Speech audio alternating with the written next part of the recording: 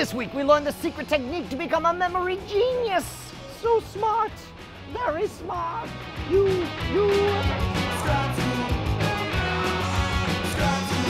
This episode of Scam School brought to you by Domain.com. Welcome to the show that answers the important questions in life. Where did we come from? Where are we going? And who's picking up the tab? Scam School, the only show dedicated to social engineering at the bar and on the street. Howdy folks, I'm Brushwood, and this week we're gonna learn a memory technique that'll allow you to take a snapshot and absolutely know what's changed. You'll become a memory genius. Gentlemen, shall we toast? We certainly shall. All right, guys. This week we have something special. We have all friendlies here. We got Nate Standenforth from the Discovery Channel's Breaking Magic. We have Shane, who's been on the show before. We have Mike TV, who's been on the show before from Get Set Go. The reason I wanted all friendlies here is because I want to try something that I'm not entirely sure I can do. I was reading an article about sort of a Gestalt memorization. It's not like regular memorization. It's sort of an impressionistic technique that allows you to take kind of a mental snapshot and comparatively understand when something changes. Shane, do me a favor. I got 36 cards here. What I want you to do is I'm gonna ask you to make a grid of 6 by 6. This is entirely to you. I just want you to go through some face up, some face down, and I want you to make a 6 by 6 grid of 36 cards. Okay. And in fact, you guys can help. We can help if with you this, want. yeah. And you know what? Let's actually move everything forward just a little bit. Did it. Actually, I feel like we can make this a little more impressive if we sort of mix things up like this. Make it bigger. Really? You're complicating the trick. Yeah, there you go. Fair enough. Okay, so now, so here's the thing. If I had a photographic memory, I'd be able to know which card was where or whatever. That is not the case. This technique, as I've read it, you sort of just zone out and you look at it like a QR code. And you sort of try to visualize it as if it's a physical thing in front of you, so that when you look back, you can't know where everything is, but if something changes, you can identify it, right? That makes sense. So give me just a second. Hold on. I'm going to turn around, and I want one of you guys to flip just one card. Any card you want. You guys can discuss it. Just make sure there's no way I can know. Right. Turn around one card. Let me know once you've done it. You got it? Yeah, turn around. Got it. You guys are happy? Got it. Yeah, we flipped one. All right, now this is the weird part because, I don't know, you sort of like have to kind of detune your brain, I guess. I don't know. It's something in the top half. Am I right? That's a fair guess. Screw you, that means I'm right. Dude, it's this one, isn't it? Is this the one you guys played? Yeah, very nice. Because you're using the eyeballs in the back of your head. That's not allowed. That's not allowed. Just because you're a mutant. I'll tell you what, put the eyeballs in the back of your head. I pinky swear there was no peeking, there was no looking. It really is a solid technique and it works every single time. Do you guys want to learn it? Yeah. Well then, toast me. Okay. That's the price for your soul. Do you find it difficult to use toothpaste like a reasonable person? Do you encounter problems by just living your day-to-day life? Then you probably can't imagine a fast, easy, nor reliable way to register your domains. There has to be a better way. Now with Domain.com, there is.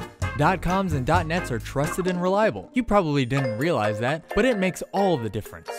But wait, there's more. Order now with promo code SCAMSCHOOL and we'll drop your price by 15%. That's right, 15% off. When you think domain names, think Domain.com. Boom, there we go. This is a way to use programming knowledge in order to achieve a magic effect. Now in this case, let me start by ruining how I actually did the trick. I did not memorize this stuff. There was no Gestalt. I was not looking at it like a QR code. I did not notice what was different. Nonsense. All right, screw you guys. That's nonsense. Instead, when I just dealt out a bunch of random cards to make it bigger and more impressive, what I was essentially doing was building in a level of error correction based on the existing knowledge. By the way, you're a math teacher, Shane. I know. I'm sorry. All right. So you're basically coding the existing pattern. Yes, so here's what happens. All of the cards you guys laid down were truly, authentically, you could do face up, face down. It was entirely up to you. And the more people you get involved, the more interesting it is, the more chaotic it is. Now you'll notice, as you guys are going, and in fact, I'll bet one of these cameras caught it, while you guys are busy focusing on the cards face up, face down, I was watching as row by row, you laid them out, and I counted out how many face down cards there were. If it was an odd number of face down, I took the cards, and again, I'm thinking like in a book from left to right, Oh my God, you created a cheat sheet. I did. You 5. cheating bastard. So in this case, I saw an odd number of face downs, so I took it like a book and just went face down, face down. And then the second one I saw was odd face down, so I just went like a book, face down, face down. The third one I saw was an even number of face downs, so this time instead of doing it like a book, instead I slid it up like that. And then the next one again was odd, so I did it like a book. Again, even, I slid it up. And then even again, I slid it up. Now this covers 1, 2, 3, 4, 5, 6 down. There's like a dead spot here, so I just flipped that one like a book. I've decided that that dead spot will always be face down, right? You'll notice this was all as you were setting it up. Then I made up an excuse to get all of you to move the cards forward. Now in this case, you guys dealt so neatly that I couldn't say, hey, clean all that up. So instead I said, oh, well, let's move it forward a bit. You three were so busy scooting everything forward a bit that it gave me time to count 1, 2, 3, 4. That's even, which means slide across. 1, 2, 3, 4, slide across. 1, 2, 3, 4, slide across. 1, 2, 3, do the book. 1, 2, 3, 4, 5, do the book. 1, do the book. Now at this point, I've pre-coded everything in there. So you code all of the rows, then the dead spot, and then all of the columns. Correct. And so once it's all done, I just close it back on top and I'm like this.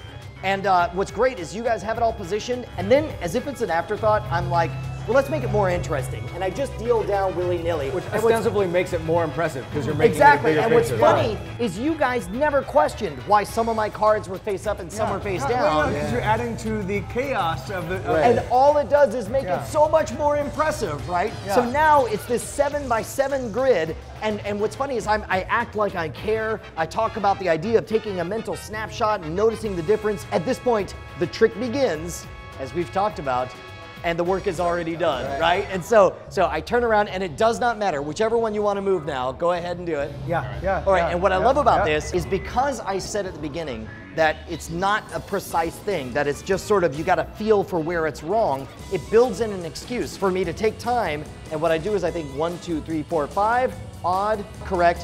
1, 2, 3, odd, that's correct. 1, 2, 3, 4, even, that's correct. 1, 2, 3, odd, that's correct. 1, 2, 3 is odd, but I see there's an even. So you know that that's the row. The first time I see an error is when I say something vague, like I feel like it's in the lower half here. And this is when you'll usually get nods or smiles or something. And then this is when you could zero in. Now I know it's gonna be on this row, but I don't know which one it is. So I go down, 1, 2, 3, 4, that's even, that's even. 1, 2, 3, 4, that's even, that's even. 1, 2, 3, that should be odd. But we have an even checksum here, which means that this had to be the one you turned over, dude. Is that amazing? A magical game of battleship.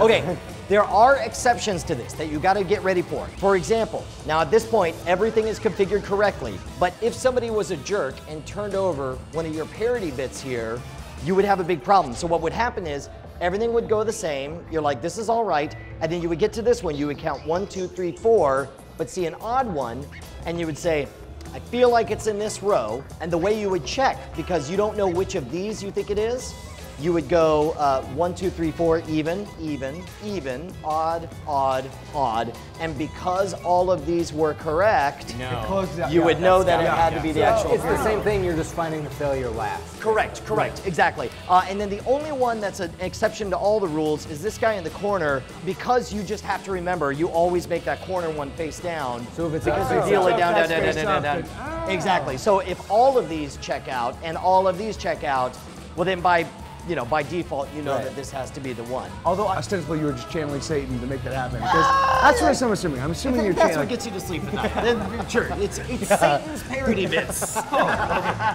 right, the question is, Shane, can you pull this off for us? Yeah, of course I can. Yeah! Yes. Dang straight. Boo. Hey, here we go. All right, Shane, the Mike Ruler, the math schooler. Final exam time. You've got to impress us with your memory skills. Go. I'm awesome at memory, so take those cards, please. Yeah, I got them. Yeah, I want them dealt 6 across, 6 down. You can flip anything you want. I am. Whenever you want. I'm going to make it truly random. Some face up, some face down. My own brain. Yeah. All right, here we go. 1, 2, 3. Can you fix his mess? This is like sloppy and disgusting. Oh, you want us to scoot it forward? Oh, Sure. Let's be precise, boys. Yeah. How's that, Howard Hughes? That's beautiful, That's gentlemen. it's decent, you know. I'll What? take. We slaved over this. We're gonna make this bigger and better because we're in Texas, of course. You are a lunatic. God, this is You're a crazy. lunatic. Okay. I don't see That's how right. you can possibly memorize this configuration. So here's what's gonna happen. I'm gonna turn around and pretend I can't see anything, and you're gonna pick any card you want, flip it over. Go. all right. Got it. Ready. All right, Mr. Okay. Memorization. Nobody freak him out. I've seen him kill a man. He'll kill you with his math. What are you That's the feeling? worst way to die. No. By long division. Feel like kind of in the bottom half. It's not bad. It's not bad. You know, it's just a feeling, just a thought. right. I'm gonna say. There's no way. There's no way. Well, Very nice of Oh, that. that's thank you. impossible. Thank you. Apparently, mathematicians are amazing memory people, I guess. We tried. We tried. First and foremost, got to give a huge thanks to Hex Dawson for emailing me this idea. If you have an idea that you want to see made into an awesome routine, write me directly at brian@schwood.com. And of course, you and I should be best friends on twitter.com/schwood. There is no C in Schwood. Make sure to join us next week because we're going to learn how to pick up chicks, slaughter them, and turn them into chicken nuggets. Wait, what did you think I was talking about? I'm talking about chickens. I know I'm drunk when my teeth feel fuzzy. All right, Shane, the mic teacher, coming in 5, 4, 3. Yeah, what that guy said. You're number 1. I'm sorry, hold on. High five, high five, high five. Yeah, there we go. All right. Shh, be cool, be cool. He'll kill you with his math. That's the worst way to die. I know. By long division.